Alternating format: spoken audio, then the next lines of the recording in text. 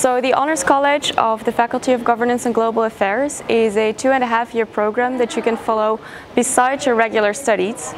You can gain up to 30 ECs by following classes that you can choose from a certain selection. You can follow an internship, you can take up an individual project, and in the end you even gain an extra certificate. So it has been a unique opportunity to broaden my academic horizon and learn from a wide range of courses and gain crucial skills.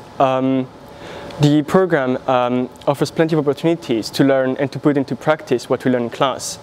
For example, most classes have simulation or field projects, and the program has plenty of resources to help us find internships or build our own personal projects to gain a first-hand experience of the professional world. Okay.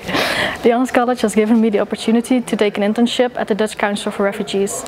Due to this internship, because of honors, I got to experience working in an organization, which is a very nice addition next to the academic courses that I take all year.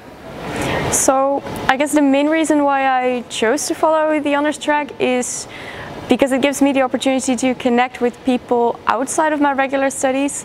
With this I'm referring to the other students that I get to meet in class that have interesting stories to tell, but also there are a lot of guest speakers, and the honors track also gave me the opportunity to get insights in certain companies during the field trips or with interesting conversations. Every student brings their own personal experience and own field of study into the program. And the good thing is I always try to bring my own perspective, and everyone tries to do this, which creates very interesting discussions in class. So far the big experience for me was working with people from different countries and studying different courses.